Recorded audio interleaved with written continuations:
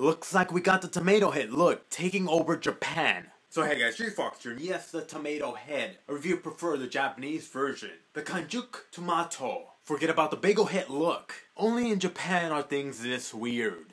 Or maybe not, at least for the spreading part. And to be perfectly honest, I kinda like the look. I don't really think it looks like a tomato look. It looks more strawberry-ish.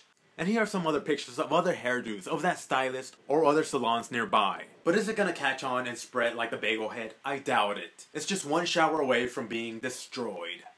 And now, Ironman 3, since I've got that on the brain. Cause if you forgot, today was the US release.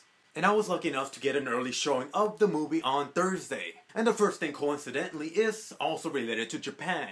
And that's because Japan recently opened their first 4D theater. Or 4DX if you prefer. And you might have already guessed it, the first movie they're showing in 4D is actually Ironman 3, Lucky Bastards. And when you think of 4D experience, you might think it's gimmicky, which it kind of is. Still, it would be nice to get this in the US. And cause Japan got it for Ironman 3, I am a little bit jealous. And still on the topic of Iron Man, if you guys recall, a few days ago I talked about there being two different versions of Iron Man. One of them being the international edition and the second being the Chinese version, which we assumed would be heavily edited, also known as censored.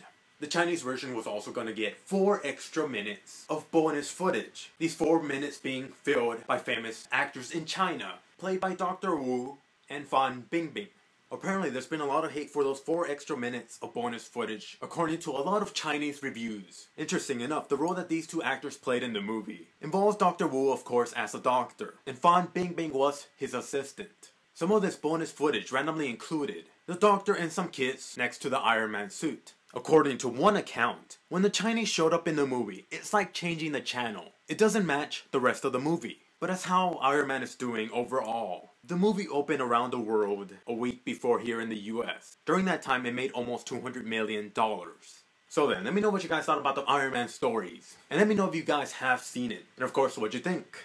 Personally, I wasn't too fond of that main villain twist. But it definitely was a good start for phase 2 of the Avengers. So then, subscribe and I'll see you guys later.